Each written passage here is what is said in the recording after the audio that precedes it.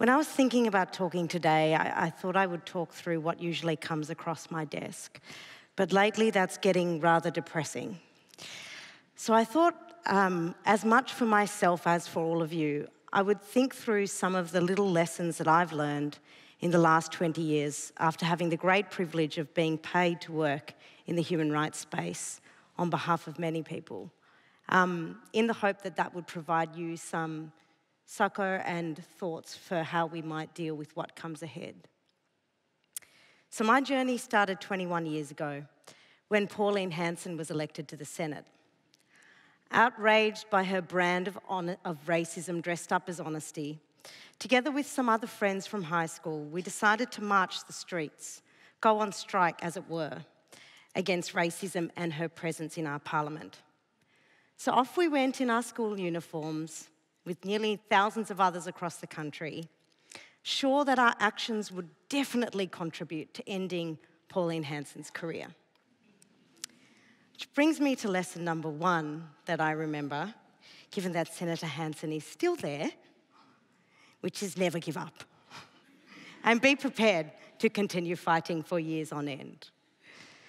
But the second lesson, actually, is that determination only gets you so far. Because my second lesson came around 6 years ago, which was after slamming my head and many others against the wall of offshore detention.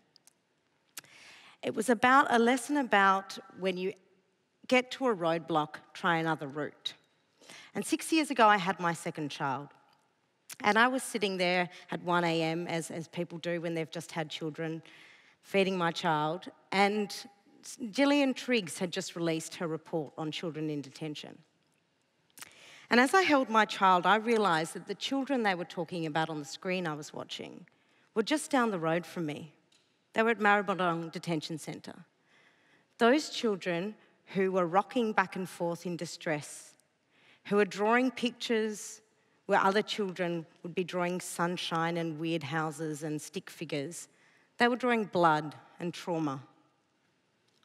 And I looked at my child and I thought, that detention centre is just down the road.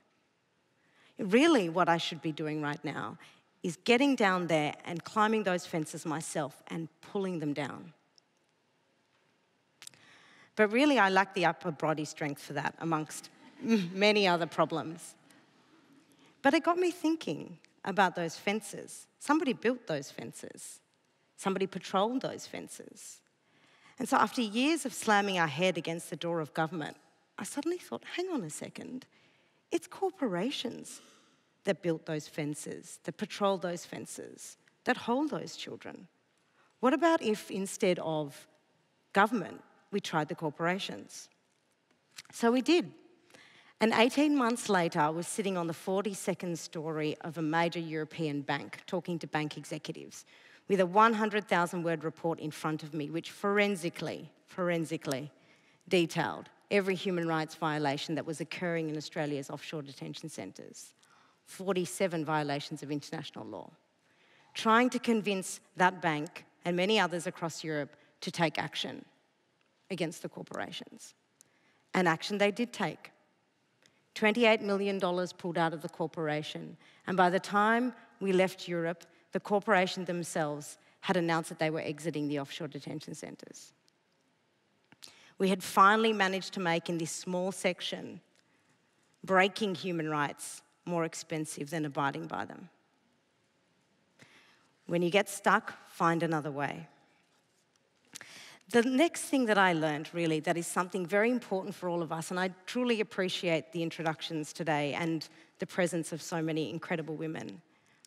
But the third thing to remember when you work on human rights, I think, or you care about it, is we are not the hero. I'm not the hero. The other people aren't the baddie. The world is a lot greyer than that.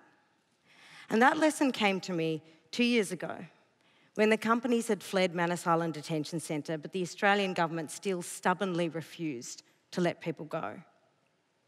And we faced a humanitarian crisis. On Manus Island, 1,000 men were detained in that detention centre, blocked in by the Navy, with no power, no water, no food. And we knew it was coming.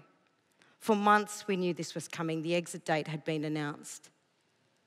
And we had tried to entice every media institution in the country to go to PNG because we knew an unfortunate reality, which is if no one has pictures of a humanitarian crisis, that humanitarian crisis doesn't happen. But we failed. We couldn't get anyone to go. But someone told us about an undercover way we could get to Manus Island. So together with our best media guy, my co-director and myself at GetUp, decided to get on a plane with one mission: to bear witness and obtain footage that could be sent across TV screens and newspapers to show the plight of these men to the world.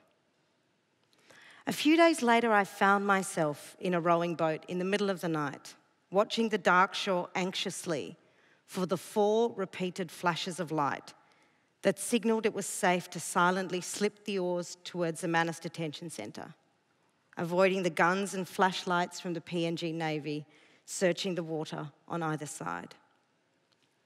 The night before, one of the Manus Island locals who couldn't bear the starving men on their ancestral lands had approached the front of the detention centre to throw a bag of rice over the fence. She was shot. So we were approaching from sea, from the back. And as I sat there waiting for the tiny flash of light, I stopped and thought, my God, what a terribly selfish thing I'm about to do.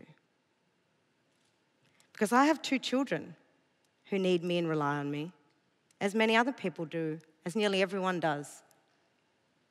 And I knew that when that flash of light came, we were going to wriggle past the Navy, run through the dark jungle, and then spend 6 hours filming in a detention camp of 1,000 starving, detained men, hitting the ground in panic and burying our camera lights every time a jeep of Navy personnel sped around the centre, yelling and flashing their lights. What a terribly risky, horribly selfish thing to do. Because that's the truth of it in those moments and in all the choices facing us. There's no easy answer. I still do think it was a selfish thing to do. And at the same time as I felt like it was the right and indeed the only thing to do. But I've remembered that lesson ever since. Because when we think like that, when we look at people who prioritise their family, their fun, their enjoyment, the people who care and need for them, sometimes people like me and many others who support human rights can't help feel like that's not good enough, that's a different thing from building the kind of world that we need. But to my mind, that's completely wrong. And indeed, it's kind of moral elitism that doesn't prioritise the kindness, the community, the truth, the everyday actions that so many people make that are going to be absolutely central in the years ahead. And that trip taught me my final lesson as well, which is remember who you're doing this for. And if it's not you and yours, as many of the women on stage do, then those people that you are doing it for need to be at the centre of decision-making. Because as we flew out of PNG with the footage of the camps hidden in our underwear, we faced a major decision. Who do we give this footage to? The first footage taken by outside people of inside the Manus Island detention camp, who do we give it to? Do we give it to the media institutions, the fantastic media institutions, the ABC, The Guardian, The Age, who had fought fairly for many years to cover this issue? Or do we owe it to these men to put it somewhere which would deliver the biggest shock to this government? So we asked those offshore. They said impact. They said shock. So I handed those footage, the international exclusive, over to the Daily Telegraph, which ran it across national newspapers under the title Manus Hell. And that approach of working strategically with those impacted is something that is absolutely integral to our work. When we were negotiating the passage of the Medevac Bill through Parliament, we would finish negotiations at 11:30 and then come home and get on the phone to Manus and Nauru.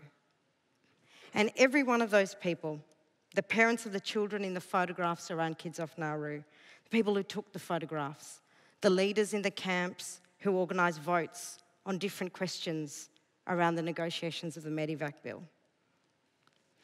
We stuck to the maxim, nothing about them without them. Even when uncomfortable or difficult, even when through gritted teeth and irate phone calls from numerous editors of the incredible left-wing press, you hand an international exclusive to the Murdoch press, because nothing about them without them. So they are the lessons I've learned. I hope they help you as much as they help me.